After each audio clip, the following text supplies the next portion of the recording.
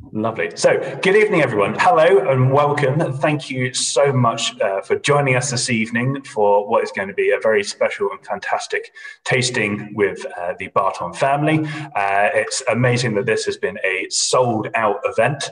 So clearly a very, very popular tasting and a great opportunity for us to share many a tasty tiny bottles of wine from the comfort of our own home. So hopefully you're all keeping safe and well and able to enjoy these all this evening.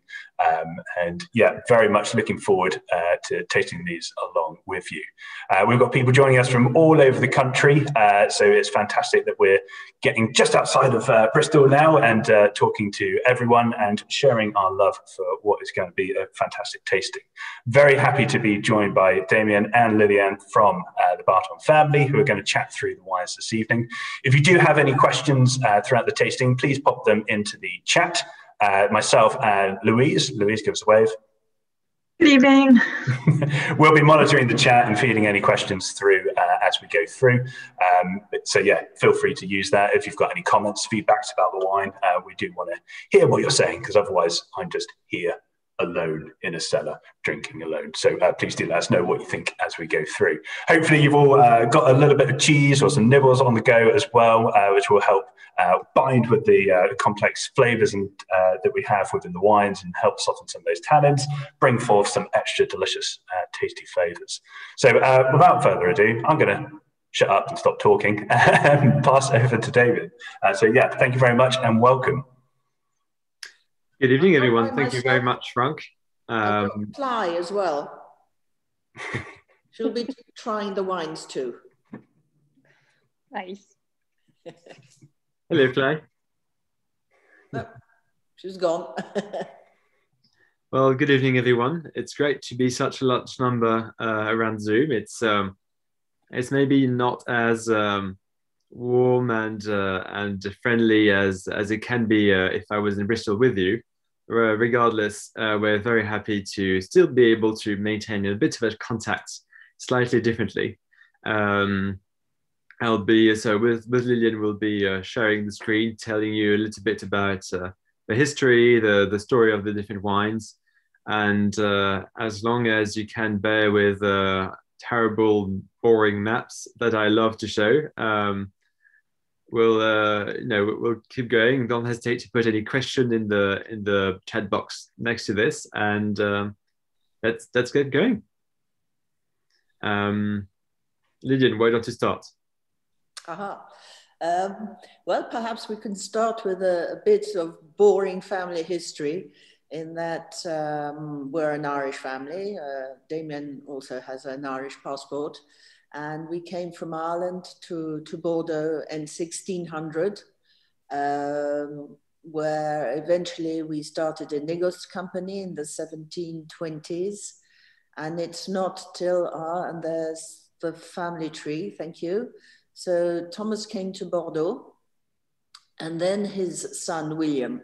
He wasn't very nice and no good, so we don't really talk about him too much. And he had a son called Hugh, who did very well at the négoce business, but he had a slight problem.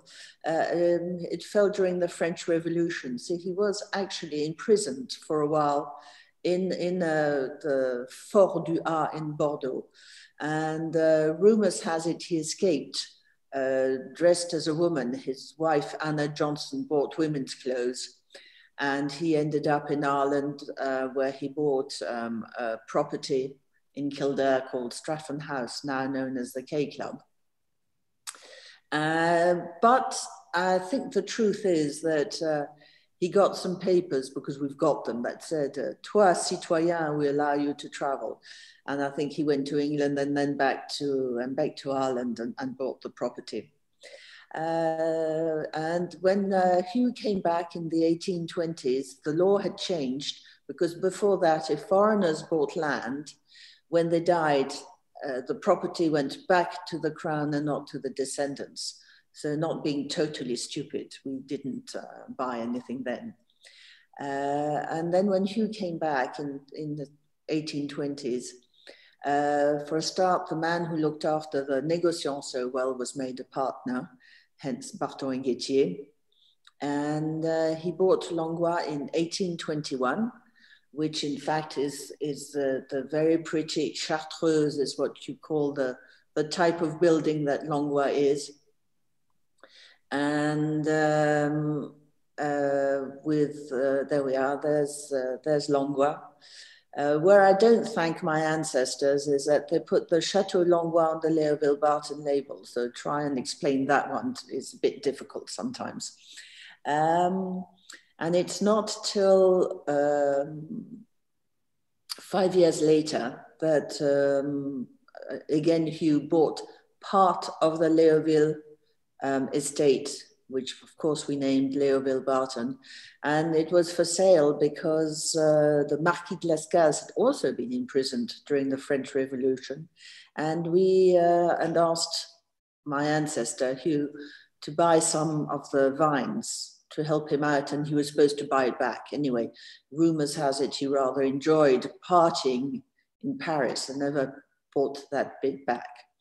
And it's not till this generation, so 7th and 8th generation owners of Langoa and Léoville, that we bought a new property, which is Mauvesin Barton, and it's not in Saint Juliens this time, but it's in Moulis.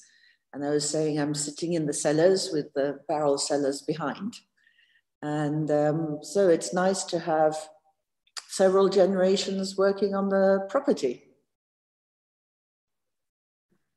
Great, thank you very much for this good history. It's while you were talking, I was having a look at all the couples behind the screen. It's wonderful. It's amazing to see how many of you are behind the computer. So it's not only 97 people behind the screen. It's most of the time doubled by 2. So very excited to see all of you behind. Thank you very much for following.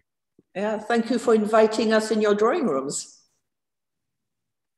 Well, why don't I start boring you a little bit with a few maps, because I think to really understand Saint Juliens and Moulis, what we're going to have, I love explaining a little bit about Bordeaux,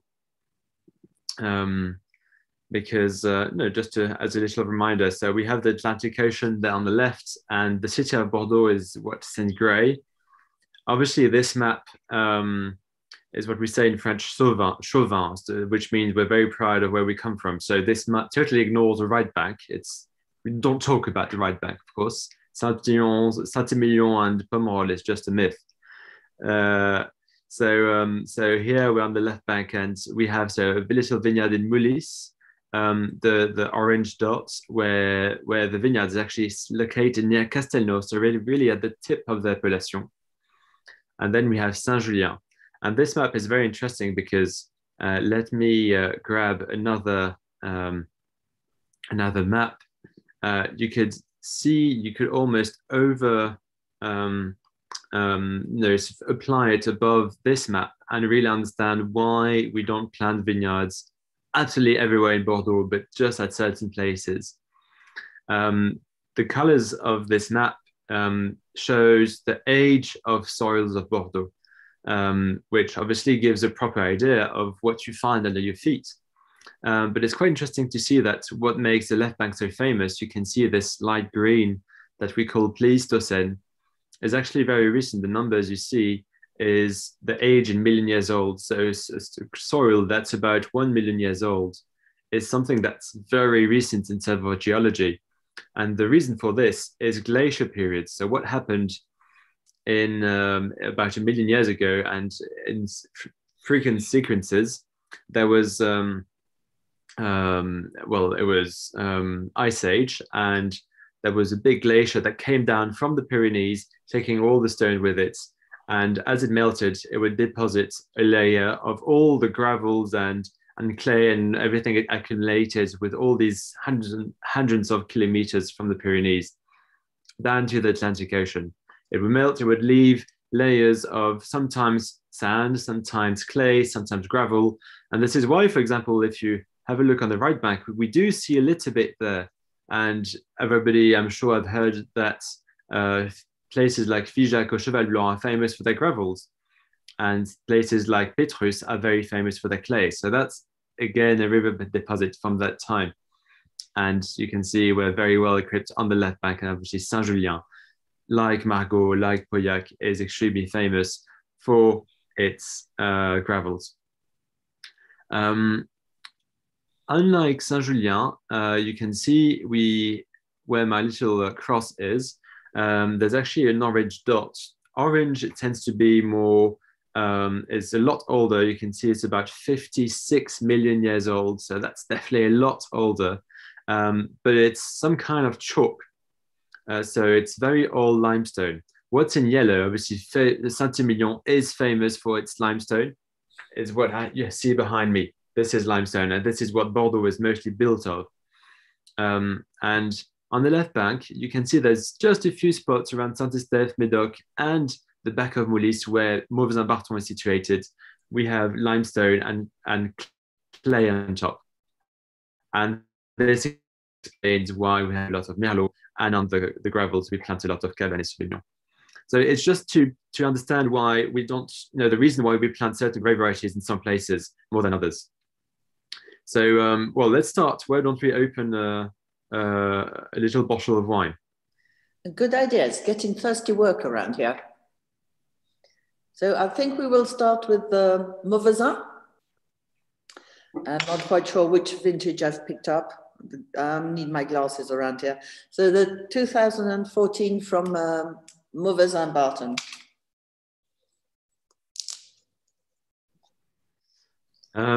So Mauvesin, as Lilian said, was bought in 2011, and it needed anniversary.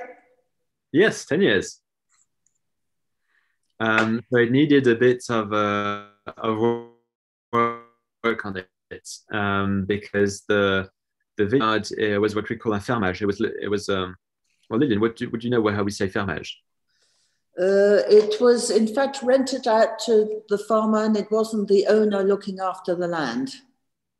There we go. Maybe it has a real term to it, I don't know. But that means that he didn't do much investment. So we spend a lot of energy. Well, first redoing the winery, which part you can see behind Lilian, as she's sitting in the tasting room with the barrel room behind. But a lot of work in the vineyards. And yes, very happy with the wine now. And I think 14 was a real step up in terms of quality. Again, dominated by Merlot, with some Cabernet Sauvignon, because obviously we do have a bit of gravel, some Cabernet Franc, unusual amount for the left bank, as we're around 16 to 20%. I would lie if I gave you an exact blend. And a touch of Petit Verdot, so very classic blend for the left bank, regardless. I think there's even sort of about 20 vines of Carmenère in. Yes, at the time we still had this little pot that we pulled out last year. Well, obviously, there's on the label there is an image of the chateau, but it always makes more sense when you see the chateau. So let me show you a couple of pictures. It's a real gem, and I really encourage any of you to come and visit us as soon as we can. We'll be delighted to have you and to come and visit either Langoa and Léoville, Barton, or Mauvesin. It's really a wonderful place. As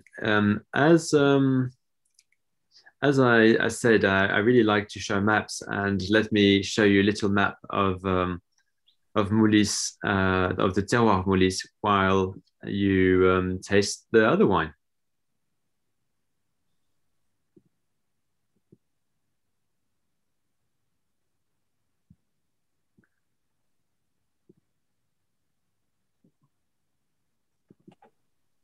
There we go, found it. So there we have the different type of soil of Moulis. And obviously there's a couple that are very famous, Château Chaspline, Château Pougeot.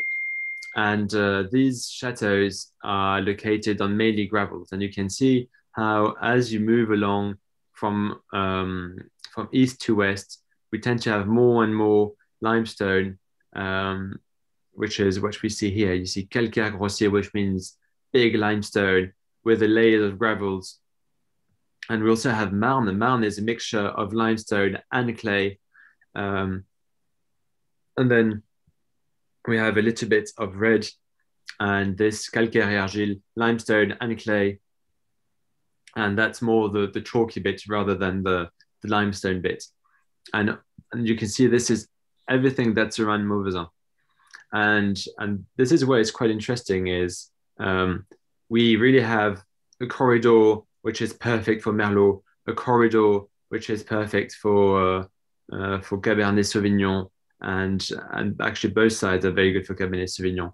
And Moulis is a nice appellation for this because you can see that a lot of patchwork in terms of soil. There's a lot of different style of wine, and for such a small appellation, you get fantastic values in most of this appellation, although it's not yet extremely famous.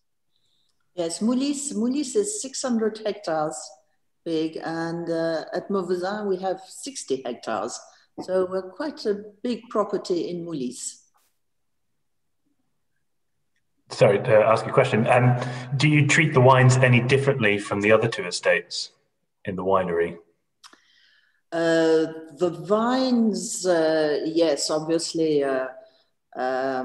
We're still in reconstruction of the vineyard, so we're still pulling up and replanting and trying to get rid of the old methods where they didn't plow and they tied nasty green plastic on. So we're trying to get rid of all that. So that's a major job for a start.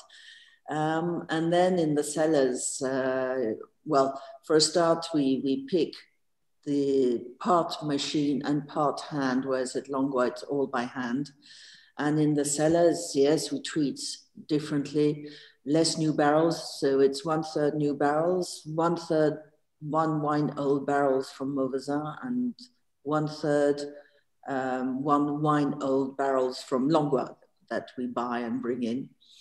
And the fining also is different. We do fining from the barrel with a stick, whereas at Langoa we do the fining by transferring it from barrel to barrel using egg white and so on. So slightly less expensive methods at Mauvesin, where Langoa is treated as a real old, traditionally winemaking and rather more elaborate systems. So is this one technically vegan then, if there's no egg whites? Ah, yes, sorry for vegans. You can't have Mauvesin either because we treat it not with egg white as such, but with albumin. So yes, and don't forget all the insects that get into it as well, and maybe the lizards and the snails that have walked on the grapes and so on. Regardless, there's as we move along, we try to pick more and more by hand. Everything we replant is done by hand, and we have quite a large amount of vats which allow us to separate the different plots. And then similar to Langoa Léoville, it's aged 18 months in barrel with 30% new oak. So yeah, I'd like to say there's still a similar signature, I would say. Are you going to talk a bit about the 14?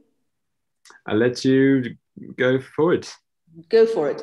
Well, the 14 is a vintage I find slightly overlooked. I find it's got lots of charm.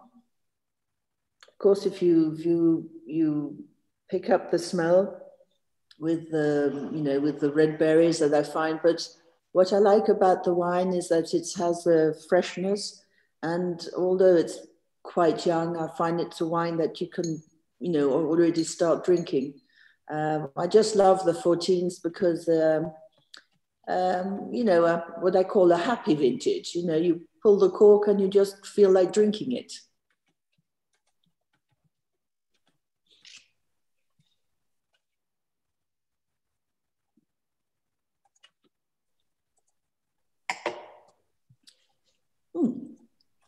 Should we go on to the next one now and try the next vintage? Go for it. Which again, I've forgotten which one it is. So it's the 16. At Mauvesin, of course, when we first arrived in 2011, the first thing we did, because we couldn't work on the vineyard as we bought it in August, but we took a horrendous machine called the optical sorting machine. And the first thing it did was to throw out quite a few grapes, much to the horror of the resident maître de chai who'd been there for 28 years. He said, but look at all the grapes that's being thrown away. And we said, yes, well, you know, that's what we're going to do today, is try and make a better wine. And of course, with all the work we've been doing in the vineyards, we spent 2 years, 3 years doing the new cellars. And the new vineyard is going to take, we think, a generation. But we've already planted or replanted 10 hectares. So the big difference between 11 and 16, and I find in 16 we've really reached another step. Now 16 is a lovely, lovely vintage in Bordeaux. It's just fantastic, very serious wine.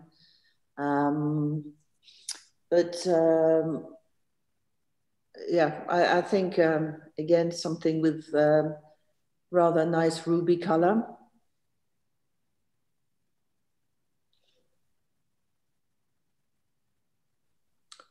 You can see there's more material to it. It's a sort of wine that you can drink now, or you can potentially lie down and wait. But there's a lot of other wines that we say, you know, it's better if you wait. So I reckon just drink this one. When you talk about replanting the vineyard, and as you move forwards, kind of looking towards the next generation, how much are you factoring in climate change in terms of what you're planting now and what will be suited to those vineyards perhaps further down the line? There's some people who are saying, oh, we're going to need to change, you know, our type of grapes, vines, should we say. I think we've over the years, you know, when I first started, I'm going to be the old one around here. When I first started and we reached, you know, 10 degrees, potential 10 degrees alcohol, it was, yes, look, fantastic. You know, what have we done? It's great. And today at 13, we sort of get blasé, said, oh, 13 again. I think it's partly due to climate change. Although we're officially going towards a colder period. But I think it's also our manner of working in the vineyards that have changed. I think one of the more obvious ones is the foliage. We've increased and heightened our canopy in our vines. And as you know, it's the leaves that do the photosynthesis and create more sugar, so more sugar, more alcohol. I think if over the years we get really worried about it, maybe we might be allowed to water, but that's not in the foreseeable future. But we can bring down our canopy again, which will mean that we can probably, you know, get too much alcohol and less, what if I may say, over maturity. On the whole, in our vineyards, be it Langoa, Léoville, and now Mauvesin, we tend to pick when there's still, the grapes have to be ripe, of course, but when there's still some acidity in it, which gives the freshness and also permits the wine to age. So, yeah, well, I'm not about to plant Syrah or, you know, Pipoun or whatever in our vineyards.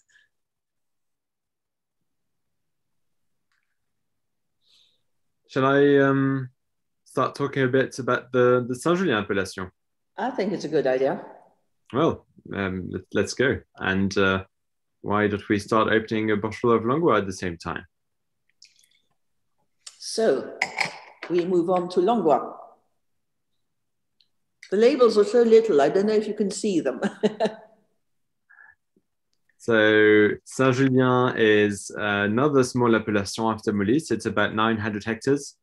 And you can see that everything that it's deep violet is actually classified growth. And the limit of the appellation Saint Juliens is actually just here. So you can really see that most of the appellation is classified growth.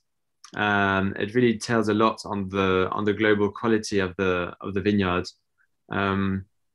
There's really no bad Saint Juliens, and I like to say, I don't know if Von Romani would then say the same about us, but I like to say we're like Von Romani of Burgundy. We have it's a mixture of finesse and power at the same time. But we starting with the 2009. Let's do it. Let's go for the 2009. So Saint Juliens is actually made of two plateaus, and this is really it's quite interesting to understand how it works, because so we have the river down there, and obviously we don't have this kind of this map. 3D map has exaggerated a little bit the topography, but depending on where the vineyard is and the height of where the vines are, you don't really get the same soil, and you don't get the same orientation on the of the sun. So this is really where you'll get the main difference between Langoa and Léoville. So for this, Langoa is actually mainly on the 1000 plateau, while Léoville is actually on the northern plateau. And you can see there's a village here, and there's Léoville-Poiferré, Léoville-Lascaz, and this big block there, actually, all of this are the 3 Léovilles. But then we have our little patch of Léoville-Barton here, a little patch of Léoville-Poiferré here. Again, it's Léoville-Barton, actually all of this. But then we get a bit more Poiferré here, and then some Lascaz starting here. So really, really all mixed, one next to the other. As Lilian said, that's simply because of what happened in the early 1800s. While Langoa is actually have a bit of the vineyard on the beginning of the Saint Julien plateau, a couple of vines on the end of the Saint Julien of the Bichevelle plateau, and actually quite a few parcels there right at the top where we have wonderful gravels. Rule of thumb: the higher you are on the plateau, the larger the gravels, and as you go further down, you get to finer type of gravels. Actually, some patch can be sandy, some patch can really get clayey. And this is how we try to plant today, where the Cabernet are on top and the Merlot are at the bottom of the hill. Again, that's a bit of a rule of thumb. But because Langoa have a couple more plots on the bottom of the plateau where we have Merlot, this is why Langoa usually in the blend have a bit more Merlot than the Léoville. Obviously still dominated by Cabernet Sauvignon, but Langoa were around 60% Cabernet Sauvignon, unlike Léoville, which is usually closer of 80%. And you can see there's still quite a lot of forest. Most of this forest is actually could have vineyards on. It's if we pull it out and put some vines, we will make more Saint Julien. But we do like to keep our forests. So it's really a choice that we've made to keep the forest here. Knowing that in the forests, you have the bees and the insects that will go and combat the creatures that you don't want in the vineyard, and also stops erosion and stops too much wind, and potentially help us very much to keep these bushes and trees on the property. And the fact that we're close to the river is very useful as well, because it serves as a radiator. So in summer, it will definitely give us cooler nights, which is a great asset for freshness in our wines. And should we have problems in winter with frost, the heat coming off the river definitely gives us an extra 1 or 2 degrees to avoid being frozen. I've put an image of the picture taken from the sky, where we have Langoa and Léoville Barton here and the plot, and you can really see how far the river is from the vineyard. It's very close, and you can really also feel the size of the river to explain what Lilian was just saying. Actually, while we're at it, so this is one of our nice blocks where we have Cabernet Sauvignon, Léoville Poiferré, Léoville Lascade, and just over there you see La Tour. So Pauillac is actually quite close. You know, these from an appellation to another, it's not huge. We do move along quite fast on these little bits of gravel hills. There's a question: how would we rate 2005 versus 2009 vintage? Well, my opinion is that 2009 has a bit more warm expression on the fruit. So there's a bit more plummy, it's a bit more sexy in a way. It never became austere because it's really round, it's very forward. And I think to me, it's similar to what we could imagine with 82. The 2005 has a bit more structure. There's a bit more acidity, and so it's a wine that's a bit more serious. And I think it's still slightly closed because it's still a bit tannic, while the 2009 has been luscious from the beginning, and I don't think it will stop. What do you think, Lilian? Well, I totally agree with your analysis. The two great vintages, of course, but the fives, if you have any, I suggest you forget them for a while. And the nines, as Damien said, they were not too difficult to taste when they were young en primeur. Didn't go through adolescence with spots and braces on their teeth, and continuing to age gracefully, and will probably age for a very long time. They'll just change character. But I think that it's got such a great balance that if people say they're drinking fives now, I'd say, oh, shame. If people want to drink their nines now, I'd say, yeah, great. It's still on the fruit. It has lots of fruit, lots of freshness. Yeah, great to be drinking now, the nines.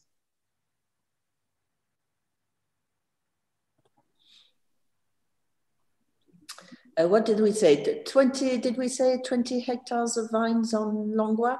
Exactly, 20 hectares of vineyards with Langoa. Léoville is about 50. Why don't we open another bottle of Langoa? The next bottle is 15, I think. No? Come. I believe so, yes. Yes. How low are your yields for these estates? So Langoa, we like to be, Langoa and Léoville, we like to be around 43, 42, 43 hectolitres per hectare. That's, to me, less is a bit ridiculous because I'm not convinced that it makes a better wine at all. Because you do need some freshness in the wine. If it's just pure concentration, you lose drinkability, and that's what's really key. But also, and then more than this, then you start diluting a bit the concentration, and so it's a happy balance to try and reach for. But then obviously every vintage is different. For example, this year summer was a bit dry, so we went down to 34. And then in vintages like 2004, which was a very generous vintage, we went up to, remember, Lilian, something like 58? It was 56 we were allowed to make, because I don't know if you know about this law in Bordeaux, that every year an organization that partly set up by the winemakers and partly set up by the government, called l'INAO, tells us before we pick how many hectolitres per hectare we're allowed to make. And this changes every year. And in 2004, we argued and we said, look, 2001 was quite small. 2002 was very small. 2003 was absolutely tiny. So this year, 2004, we can make, over the 50 hectoliters, which we're usually allowed to make. Please let us make some more. So they authorized us 56 hectoliters per hectare. So big crop in 2004, but nevertheless, it still made a lovely wine. There's a couple of questions here. Any thoughts on the Langoa 86? Well, I haven't had Langoa 86 in ages. I don't think I've ever had it, actually. But I can talk about the vintage, having tasted it a couple of times with Léoville. And it's a vintage that took some time to absorb its tannins. It was a very austere vintage, and I love this kind of vintage that do take time, but this is where the Cabernet really shines, showing lots of graphite and this cedar, tobacco box. And the 86 Langoa should be drinking wonderfully right now. Yes, en primeur, the 86s were really, really difficult. And when you got to the end of the lines to Sauternes, you said, what a lovely fresh wine to be drinking. But yeah, we waited a long time for those 86s, and now if you still have some, they're wonderful. I love 86s now. There's a very interesting question from Pedro. Am I right you are trying to push the brand investment in Langoa rather than Léoville? If so, why? You are very sharp to have seen this. It is true. The main reason is that we are celebrating this year 200 years of ownership of Langoa. So we are quite proud of this. It's the oldest classified growers to have remained in the same family. So yes, it's something we're excited to communicate a little bit about, but also because it is overshadowed by Léoville, by its brother. So we want to make it shine a little bit, to show to the world how good Langoa is, and give it its place it deserves, which is a third classified growth. Because still some people think Langoa is a second wine, and I think it's so much more than this. And its terroir is so fascinating. So yes, I hope you're actually enjoying the wines you're drinking. How important do you think it is that the family is still very much at the heart of everything that you do this far down the line, and whether that kind of shapes how you do things, do you think? I think I'll let Lilian answer as well. My vision is sustainability in every sense of the term. Sustainability in the vineyard, because we live on the vineyard. So although we are not 100% organic, every decision we take is oriented for nature and for the people who live on the property, us amongst others. So it's a bit of a shortcut to say, are you organic or are you not? Although we're not organic, we like to think that every decision we make is the best for sustainability for future generations. I'm happy to be the 8th generation at Langoa, and everything we do every day is forward thinking for the next 8 generation that will come. And so that's for the vineyard, the winemaking, but also for selling. We don't have any insurance or any banks, any banks behind us to say, when are you paying back the money we've lent you? We have nothing to prove to anyone, so we don't need to sell too expensively the wines. And sometimes we've lost money. Some years, like 2013, we've actually lost money on every bottle we sold.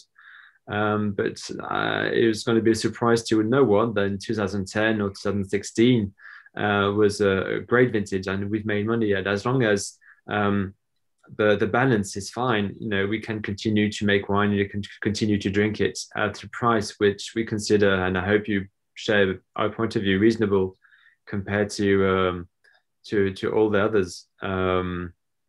So that's but also it's a trust we can have with people like Avery's or any old companies, the history we share together is amazing, and that's, I think, the family vision of having a long-term vision is very important in this. There's a question that's linked immediately with what I said. What stopped you from going 100% organic? It's just that some years when it rains a lot, having a lot of copper sulfate and going on the tractor 2 or 3 times extra than normal is not good for the soil. It's copper sulfate is a heavy metal. I'm being very specific to some vintages where it rains a lot, in Bordeaux where it rains a lot. So this is why we know to be organic, it takes 3 years with nothing else but copper sulfate. Knowing that in the chemical range, there's hard chemicals and soft chemicals, and that's I guess a bit difficult to understand. If I can put it very simply, there's paracetamol that you take when you have a headache, and that's a very soft chemical, yet it is a chemical. And up to whatever medicine or drug you can take, for example, to treat cancer, that are very, very strong and are probably very bad for the body as well. So it's but at the same time, if you're healthy, if you don't lack of any vitamin, if you sleep enough, there's a very few chance you will have any disease. So our point of view is, instead of thinking the way we'd rather avoid spraying, should I say, that than spraying only organic. So we reduce the quantity of spraying we do, but we spend a lot of time in the vineyard to make sure it is healthy. So a lot of lab analysis of the leaf, of the sap, to make sure it doesn't lack of minerals. And sometimes we need to add iron, sometimes we need to add other minerals to make sure it's fine. We make sure most of the water, when it rains, it evacuates. We have more rain in Bordeaux than you have in England. Believe me, we have a lot of rain. So we always try to make sure humidity leaves quickly. For example, there's I actually have an image there somewhere of what we do, which is very traditional and that I find very important. Where is it? There we go. So what this man is doing, he's actually shaping the vine. So vine continues to grow, and usually a tractor comes and cut it down. We still do it by hand, because by this we allow the leaf surface to be a lot thinner, and there's less humidity hanging around. The tractor can't do this, because if it's done with a tractor, it would come and hurt the grapes that are at the bottom. By doing it tailor-made by hand, it's a lot more efficient. And doing this, of course, it takes a lot of time, it takes a lot of money, but it's 2 or 3 spraying less. So it's little details like this that allows us to not spray, rather than purely thinking, what should we do, organic or not? It's really a much broader vision of sustainability we try to have. So I hope I've answered the question. Mami, what's your point of view on the family management? Family management. Yeah, well, we like the idea of being here to stay. I got the property from my father, who got it from his uncle. And luckily I have the 2 children interested. Melanie, who I should have mentioned, she makes the wine at Mauvesin, and she's a winemaker. Damien's joined us on the business commercial side. So it's wonderful to have a follow-on. And I think probably much more long-term. The director of a property will think, just for his period there, we are going to be thinking about what's happening in 50 years or more. And we're going to see what happened with our ancestors as well, and maybe learn from 1 or 2 mistakes. So no, I think it's, and what people say when they come to visit us, that there's a feeling of more family welcome, as opposed to more clinical, how should we say, receptionist welcome. So I hope one day you'll be able to experience that. And to go back to what Damien was saying about treatment in the vines and bio, I think, you know, every year we have to bring in a crop, and every year we have to pay our staff and so on. And if you ever see a bunch of grapes that has been struck by mildew, where there's only the stems left on it, you think, well, perhaps 100% bio isn't totally what I was after. So I think it's happy medium to everything. And all this business we've been starting many years ago. We started about 35 years ago on being careful what we put in the vines, only natural fertilizers, spraying selectively, plowing as opposed to putting weed killer in, careful on the water. Saint Juliens, we were actually the first to have a communal sewage system. So the two villages and all the chateaux have a communal sewage system. We also now have our own manure creating plant, which means that all the vine clippings, instead of burning them, we hash them up. We leave them in my horse's manure and in a few years it can go back onto the soil. So we try to do a lot of things that make it much more long-term. But we try, we've got about 7 hectares, I think it is, bio, where we try different products and eliminate several because we find that they're not quite useful enough. But to go back to that, also the reason I was saying earlier about all the trees and bushes, we try to keep away the insecticides as well by using more natural methods of dealing with the red spider and the butterflies and all the rest of it. So we're halfway there. Why don't we, so a quick word about Langoa 15 maybe? Langoa 15. Another serious vintage, the 2015. You see the tannins are more present, of course, here than they are in the 9s. I think the 15s, we've managed to keep the freshness on them, but I reckon a wine that you would need to keep up your sleeve a bit as you're drinking the 2009s or something.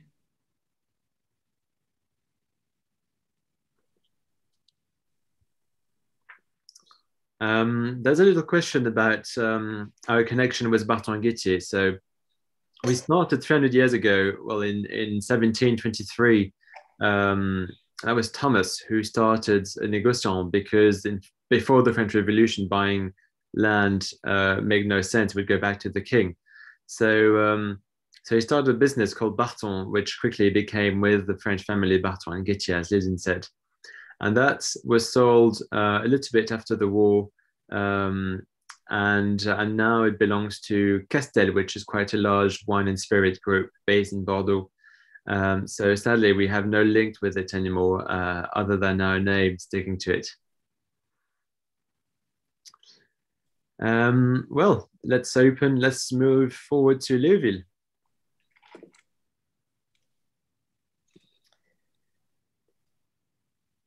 So it's a Léoville 12.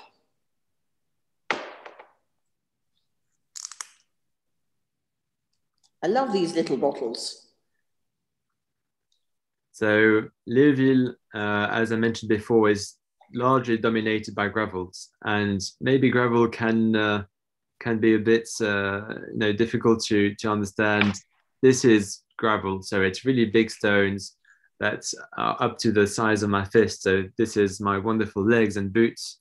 So it's proper gravels, and the reason why these gravels are so important. So by the way, the picture I showed you taken from the airplane earlier, that this soil is what we see from the plot immediately in front. So what is so important with gravels and the Cabernet Sauvignon is that it's not really enough sunny enough, warm enough for the Cabernet Sauvignon to reach total maturity in Bordeaux. Remember, Bordeaux is only on the 45th parallel. On the other side of the Atlantic, it's kind of cold at the moment at this parallel. So thank God there's a Gulf Stream heating our region. But to be able to reach total maturity with the Cabernet, we need this gravel. The gravel takes the sun and accumulate the heat, which enhances, accelerates the heat up of the soil of the ground in spring. So the Cabernet Sauvignon, it helps the Cabernet Sauvignon to start a little earlier, and then there's perfect drainage. The Cabernet Sauvignon doesn't like too much water, so it drains very well. It still likes a little bit, but under these 3 meters of gravels, we do have some clay where the vine can reach this water. But then also the gravel reflects some light, reflects some heat that it gives back at night, and all these little extra heat and light that are brought by the gravels help the Cabernet to mature. And this is also the reason why we like to plow. And for anyone who's been there, this is also the reason why the vineyards are so low. It's very few places in the world where you see the vineyard so low, and believe me, it's not fun to pick.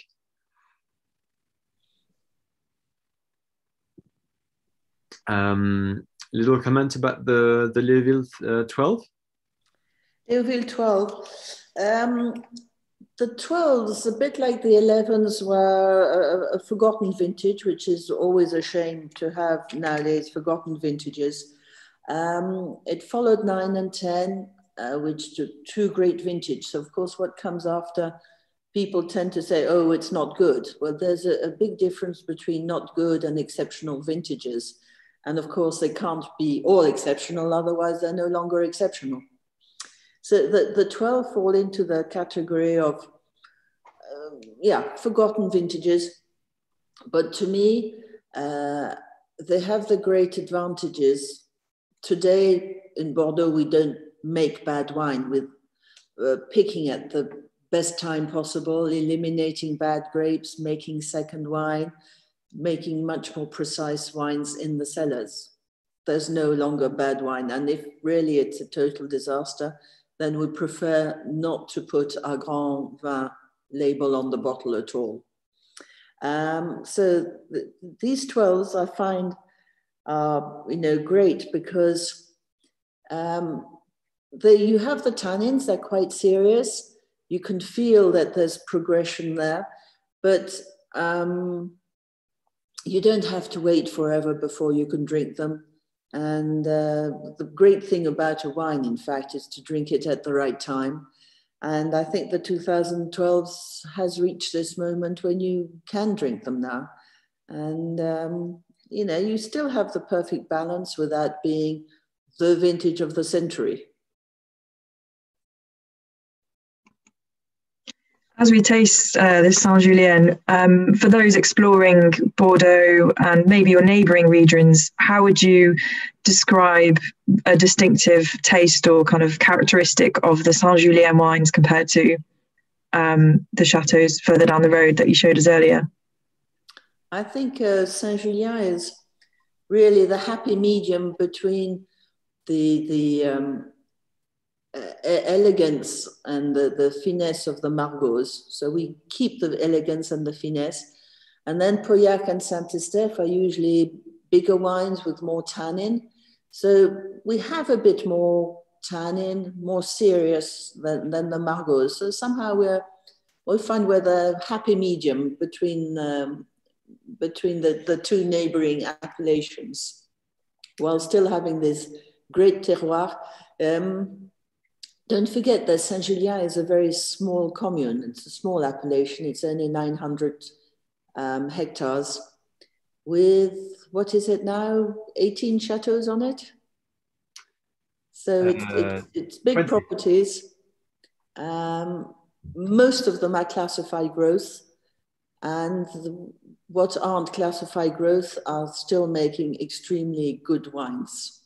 And I would definitely recommend even what we call the Cru Bourgeoise and the Petit Châteaux of Saint Juliens.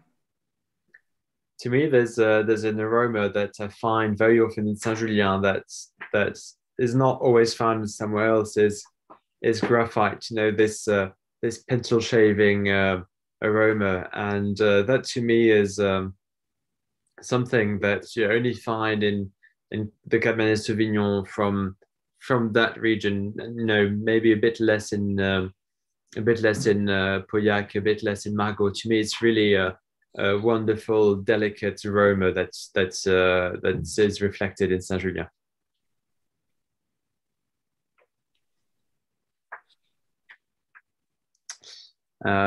Let's go for the other Léoville. What do you think? Absolutely, the 2017.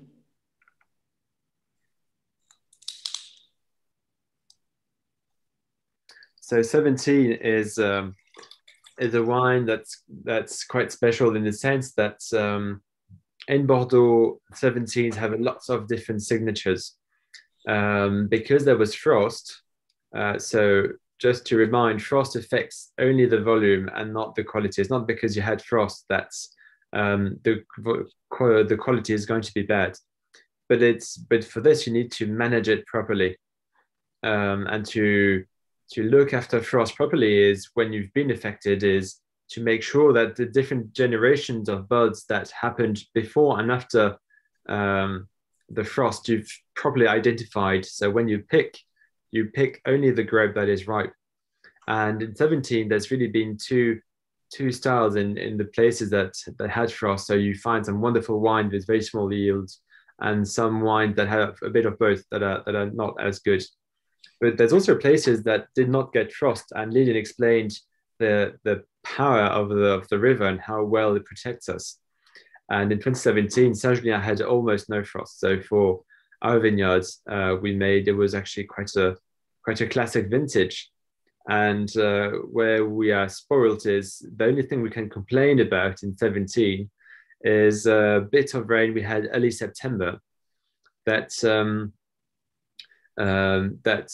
affected a bit the Merlot in the sense that they pumped a lot of this water, and while the Cabernet remained nice and concentrated, we thought the Merlot and Léoville were slightly diluted, and there was this variations of style between the two during the blend. So we really did a very focused Cabernet Sauvignon oriented blend. So it's 93 Cabernet Sauvignon in the Léoville 17. And I was telling about the pencil shaving, and I think it shines even more so in this 2017. And I love this style of wine. In Mauvesin, unfortunately, we nearly we were officially considered 100% frozen. So that was very sad. We only made one little vat of the 2017s. And when people came to taste the primeurs 6 months after, in early 18s, people arrived and said, oh, it ends with a 7, it's not going to be good. And then they said, oh, well, it froze, so it's bound to be bad. And I just, like Damien just said, I said, well, you know, it didn't freeze in Saint Juliens, but we were prepared. I'll do a little bracket here. We were prepared in that we starved my horses and put hay bales out and tried to set fire to them because the smoke makes a screen down on the surface and helps prevent any frost. But so we got up at 3 and 4 o'clock in the morning for nothing much, I don't think, and smoked out the village the next morning because the wind changed. But nobody complained, so that was all right. And what I also like to say about, you know, frost and wine, in that 45 and 61, which are still today considered, you know, one of the 2 best vintages ever made. In fact, both vintages had terrible frost and there was very little 45 made. So, you know, sometimes these myths should be broken as well. Between the three estates, has there been one particular vintage that you've really enjoyed working on and tasting afterwards? Has there ever been one that you can sort of pick out over the others? I think I have a big fondness, though that perhaps getting a bit old now, is for the 85s. I think they're just a wonderful wine to taste. And a vintage that was, easy all along, perfect weather. You brought the grapes in, no problems in the vineyard. In the vineyard or in the cellar. Sometimes these very hot vintages that everybody thinks, oh, it's great vintage and everything. In fact, when they come into the cellars, you have to be quite careful of them and not over extract them, because there's so much heat and so much power. If you do your extraction like you would do on a normal year, you find yourself with wines that are a bit unbalanced, with too much tannin and not enough freshness on them, and potentially might not age that well. So, the greatest vintages are not necessarily always the easiest either.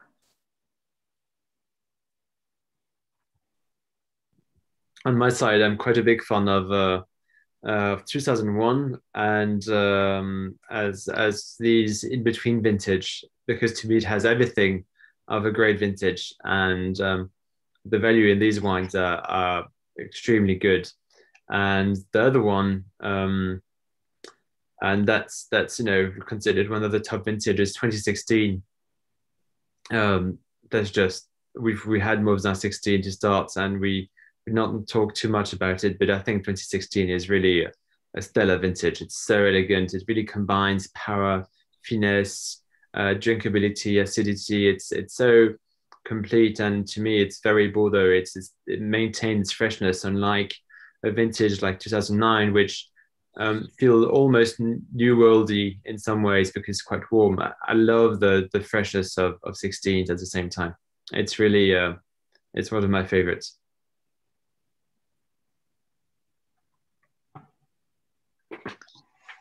Is there any questions maybe in the public?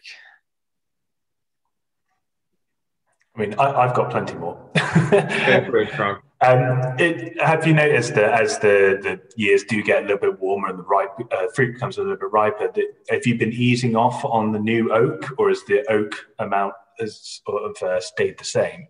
Because I've noticed that throughout all of these, the oak isn't overpowering or anything. It's that sort of beautiful companion. It's not over the top at all. It's never been. It's never. Thank God, Grandpa hated the American style, if I can put it like this, the Parker style. Considering that wine is made to be drank, so freshness is really key. And if you put too much oak, you're really hiding the most interesting in the wine, which is all the effort we've put for an entire year raising the grapes. So to maintain this simple word, drinkability, he never was really too keen on putting too much oak. And even in the period where Parker was big, 2000, 2010, the wines really keep this fruitiness in some ways, as you say, this balance. And the amount of new oak we haven't changed really since that time. It's interesting to know that everything is interesting in a new oak, but the fact that it gives the taste of oak. We like a new oak barrel because there's a lot more air exchange between the outside and the inside, so it softens the tannins nicely, gets nice slow oxidation, which is really the aim. The tannins of oak is actually also very interesting because it's a good companion to the tannins of the grapes. They go along very well, but having too much of this, well, with this comes the taste of oak, and we should not overpower the beautiful aromatics from the wine. Otherwise, it's like having it's a very macho sentence I'm about to say, but it's having too much makeup on a beautiful woman. You should not need it. In fact, at Langoa and Léoville, it's usually we adapt it slightly over the on the years, but it's usually about 60% new oak. And at Mauvesin, it's 30% new oak, and then 1 wine old barrels. And do you guys use ambient or cultivated yeasts? Have you noticed any difference coming through on fermentations at all?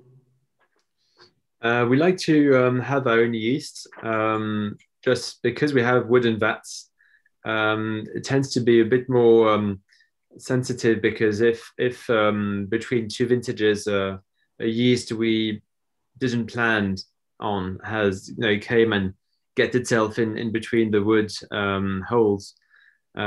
We like to use these, but it's the same we've been using years after years, so I'm sure it's all over the vat room. So even if we did nothing, it would be the same yeast that would take over the fermentation. But yes, we do like to control it by adding our own ones. There's a question about Portuguese grapes. So yes, Bordeaux has allowed us to try Portuguese grapes. It goes back to the climate change we've talked about. Yes, well, we're quite protected on the left bank thanks to the river, but also thanks to the Cabernet Sauvignon we use that maintain acidity. On the right bank with Merlot, that really keeps going up and up and up with alcohol, having new solutions. They are thinking about planting new grape varieties, and the Portuguese one is someone to look into. I like to think that we need to do something about global warming before we need to change grape varieties. I'd rather keep the grapes and think a better way to keep it cool on the planet. Do you think our own yeast struggle with high alcohol resulting from climate change? The years where we have high alcohol, like 2018, yes, it's not that it's a struggle, but we need to have higher attention, should I say. We really want to make sure that you reach the end. So as when we follow fermentation, the alcohol goes up, the sugar goes down, and the overall density goes down like this. And it's a regular slope. And it's a very easy way to follow fermentation by following density. And if we see that the slope is flattening, that means the fermentation is going slower. So it's really this that we keep a close eye on, especially on vintages where there's a lot of alcohol, but we're also making sure that the yeast gets a lot of air. We always say that wine should not see too much air, but actually during fermentation, there's so much carbon dioxide produced that the yeast needs a bit of air. So we do regular pump overs with air at the bottom. So all of this is, lots of little things like this helps the yeast to go, through fermentation until the end. And something a little bit lighthearted than global change. If there was one area outside of Bordeaux that you would plant a vineyard, is there anywhere in particular that jumps out? Well, Mummy, you would know more than me, but we did think about South Africa for a while. Yes, I was thinking of South Africa. It's so beautiful, and I think it's got many different types of soil and terroirs. I think there's lots of potential in South Africa, and I like a lot of the wines there. You could visit May de Lancaissan while you were there. We definitely did, and it's beautiful. There's a question, when did we first sail to Avery's? Well, how long is Avery's? How old is it? I know my father was, I think we could say, a good friend of John's. Yeah. 1793, but there's a photograph of Dad and your dad. Really? Yeah. I'm trying to find it at the moment and I can't find it, but I've got it somewhere. But, they definitely got on very well, and there's numerous stories of tastings and dinners they did together, and I think you could call them friends, and definitely. But whether it went back the generation before, I'm not too sure. But there we are. It's already 2 generations anyway. So there we go. Parry de Winton on the right. Yeah. That must be Johnny Hugel. Johnny Hugel, exactly. And John Avery and Anthony Barton. What a lovely photo. Yeah. They look so comfortable. It looks like they're really going to sit there for a few more hours. Yeah. The glasses there. And probably did. That's a great picture. Yeah, lovely. I'll send it to you if you want. Oh, yeah, love it. Love to have it. Yes, please.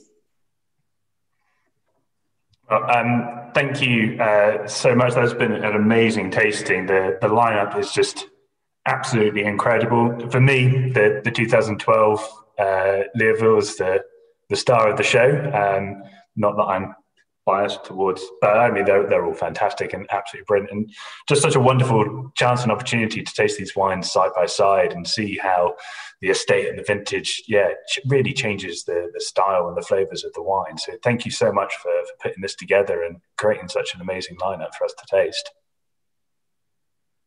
Well, thank you for putting it all together.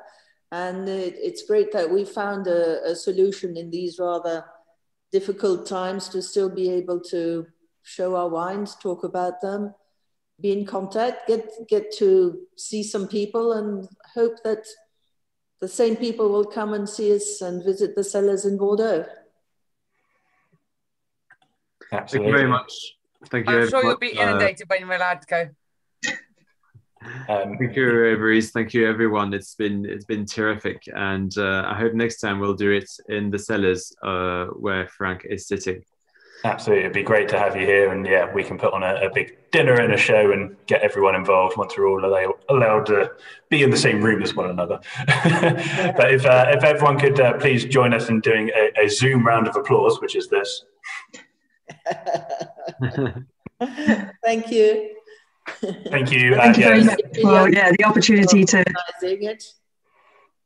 That's quite all right. Thank you. And we hope to see everyone very, very soon, either in our cellars or if you want to join us for another one of our Zoom tastings. We do have one at the end of this month on Wednesday the 31st, where we'll be tasting 4 delicious, tasty wines from around the world. And then watch this space, as hopefully we'll be putting together another fantastic Bordeaux tasting in the near future. Watch this space as and when we've got it all sorted. I will be emailing round. But yes, thank you very much, everyone. Enjoy the rest of the wine. Enjoy the rest of your evening. Stay safe, and we'll see you all soon. Thank you very much, all. Thank you. Thank you. Thank you so much. Bye. Thank you, Lilian. Thanks. Lovely to see you. Nice to see you all. Bye-bye.